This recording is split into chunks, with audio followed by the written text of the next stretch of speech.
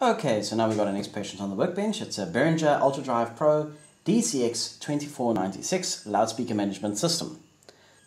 This unit was working fine, and then all of a sudden it just cut out in the middle of a function and stopped passing any audio.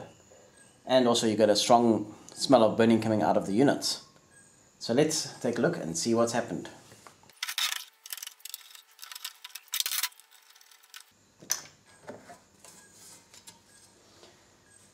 And straight away I get a nice strong whiff of burning.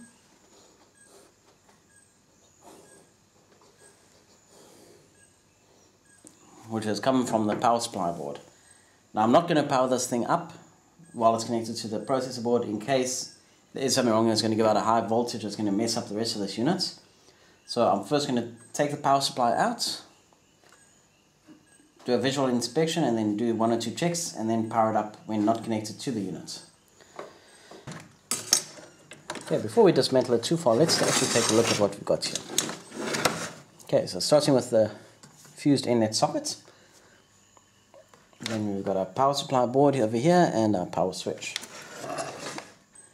So we've got the main control board here that's got a Behringer labeled chip. And then we've got our analog devices, DSP21065L. Also got an Epson little oscillator, a few other ADCs, and on the back we've got our input board with their little op amps and 2 relays over there.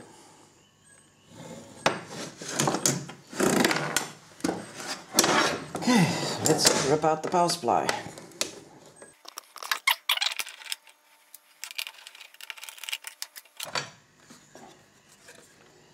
Okay, so we'll put that part away, because the power supply is the part of interest.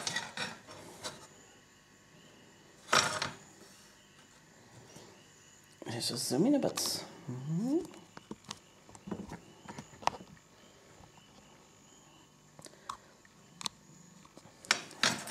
And here we've got our power supply. Okay. If we look at the power supply, we've got a 7805 and a 7915 regulator for plus and minus rails. Also got what looks like it's labeled as a capacitor under this, attached to the side here. If we take off this cap, we've got our transformer for the switch mode supply. So I need to probe underneath, so I'm going to have to take this thing out of its cage.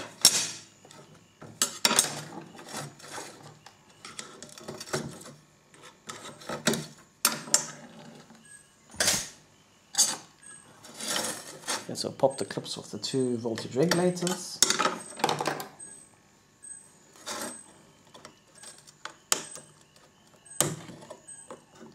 Peel them a bit away from the heatsink. And then this capacitor, it's labeled as a capacitor.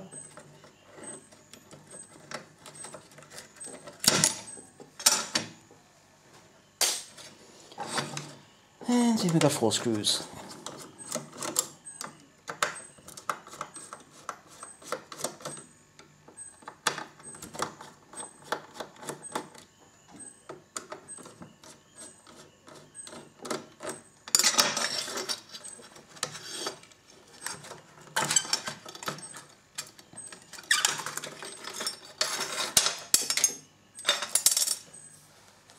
And we're losing the screws all over the floor.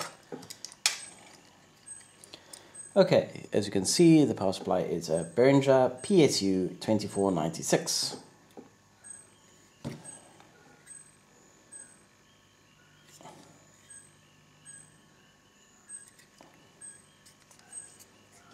And I'm looking at the capacitors and I don't see any bulging caps on the caps. Nothing underneath, no visible signs of damage. Let me just look at this capacitor over here. Oh, that is not a capacitor. Ah, I saw the label there that said, let me see if I can get it in the front shot. I saw the label there that said C5, but I couldn't see if it was actually IC5, which is hiding away under this little boot. And as you can see, under IC5 there's definite scorch marks. And this IC5 is a top 245YN. TOP 245YN. So let's get the data sheet and see what that part is.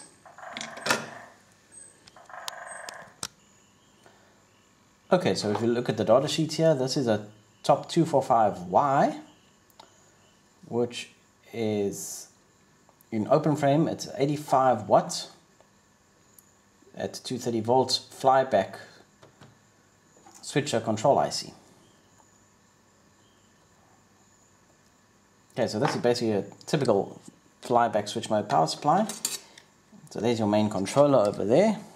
That's the one that's got little marks under it. And there is our opto isolator to give the feedback of the voltage.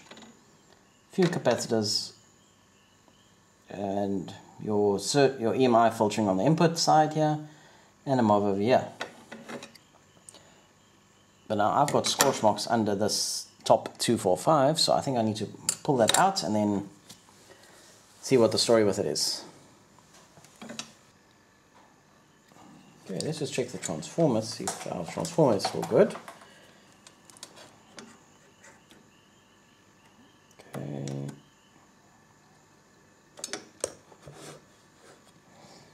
Just checking a few resistances. It should not be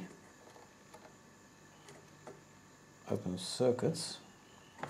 Where's our transformer? Up here, okay.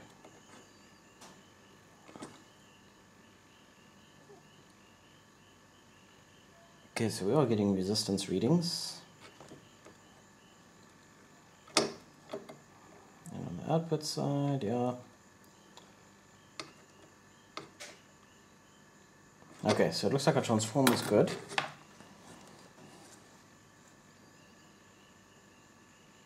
Let's do a check of the diodes in circuits.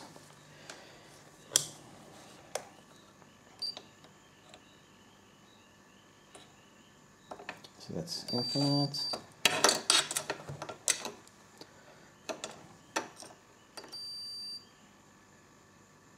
One for 9.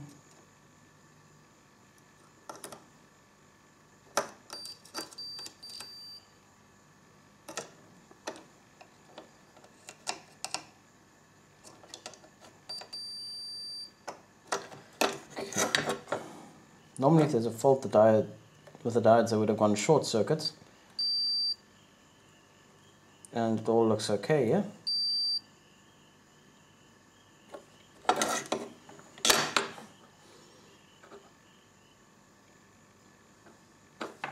Another diode here.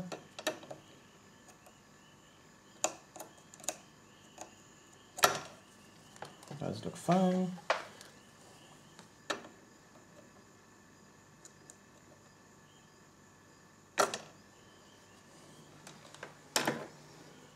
Okay, that looks fine, so let's work on cleaning up this section. That looks all fine, so let's work on cleaning up this section of the board and then we'll see what's happening.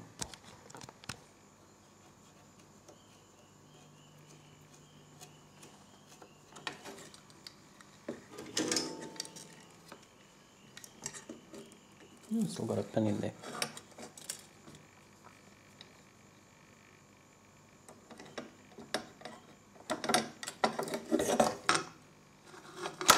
No, that little pin doesn't want to come out. Okay, so I'm just cleaning out these holes nicely, getting all the pins out the way. Now I'm going to do something that people don't really like. There we go. I don't know if you can see through all 5 of those holes. Oh, okay, you can see through all 6 of those holes. They are now clean. So let's carry on.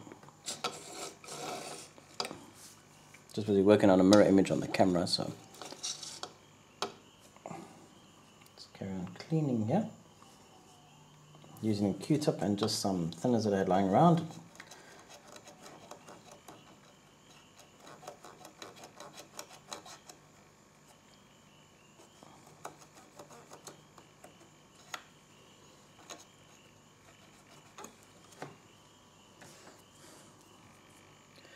Need to do a proper cleaning to get rid of all that carbon.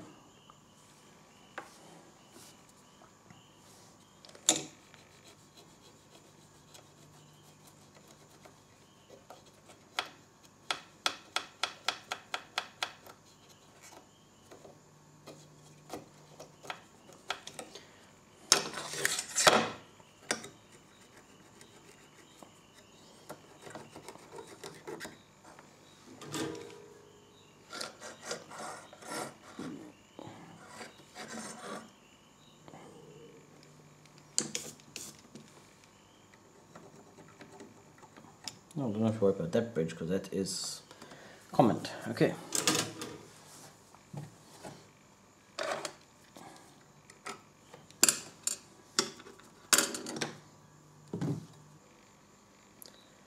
Okay, so now that I've cleaned the board off, I can't see any shorting out there. So I think the next step is I'm going to order a replacement 1 or 2 of these switching ICs from my regular supplier, which only costs 45 South African Rand, which is not bad at all. I think we'll also go ahead and replace the capacitors at the same time while we're working on this board.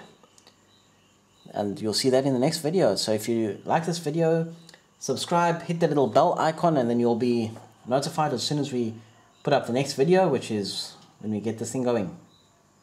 Thank you.